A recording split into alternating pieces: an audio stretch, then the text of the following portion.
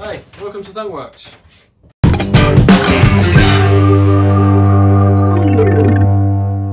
So in this video I'm going to make myself a third hand, which is a tool welders commonly use to hold a workpiece. I've already gone through my scrap bin and I've chosen some parts that I'm planning to use for the build.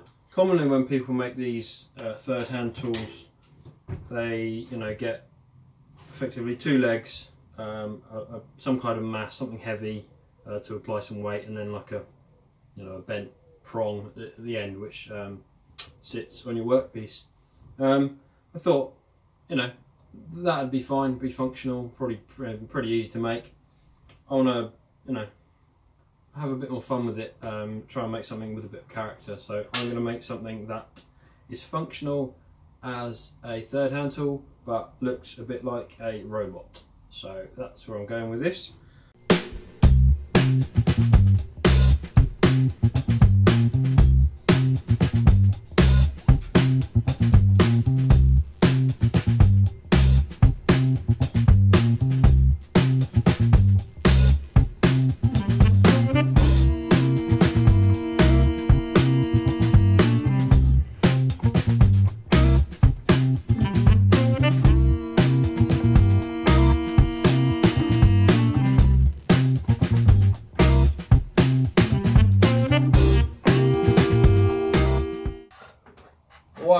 I'm going to work on the head, try and get that, because I know I'm going to use this as kind of the nose sticking out, like that, and a couple of little eyes.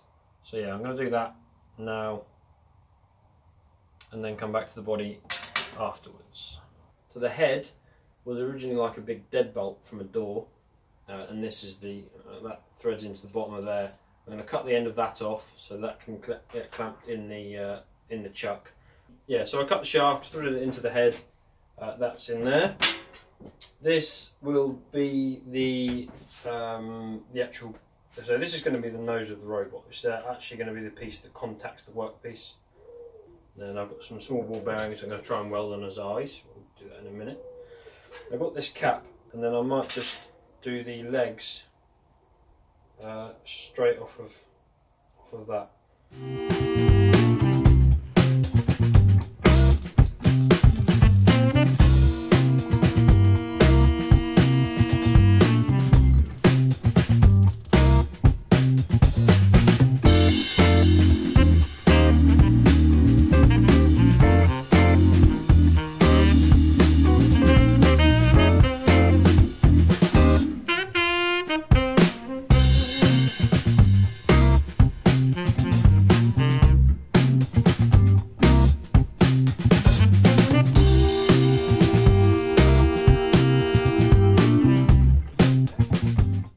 So I've given up on the idea of keeping the chuck functional.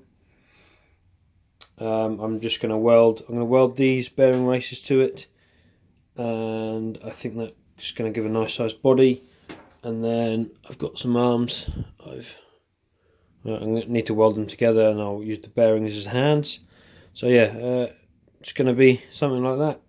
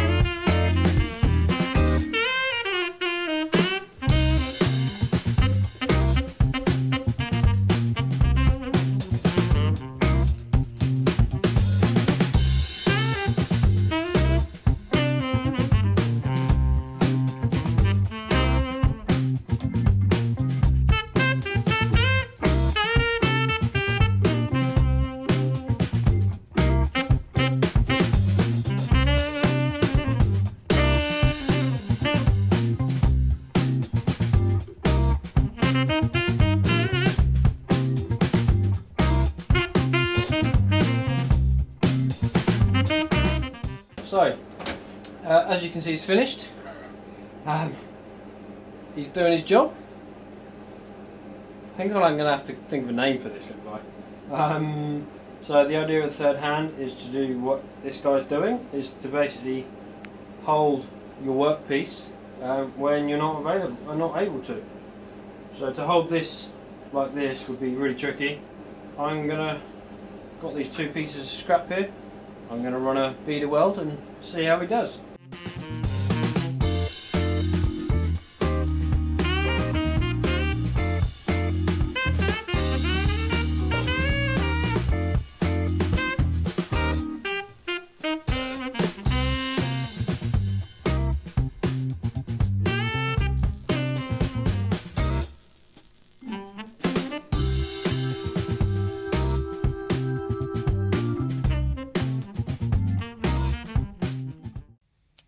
So there we go, all finished.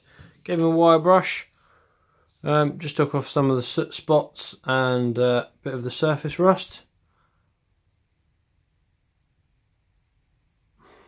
There we go. It was I really enjoyed this one. This was a really fun build. It's functional and I think it looks pretty cool. So hopefully you liked it too. Yeah, if you did, go click the like button, leave a comment. I do like to read the comments, any constructive criticism or any ideas. Yeah, if you can think of any fabrication tools that I can make myself, I'd really like to hear about them. So go and leave a comment, and thanks for watching, and I'll see you next time.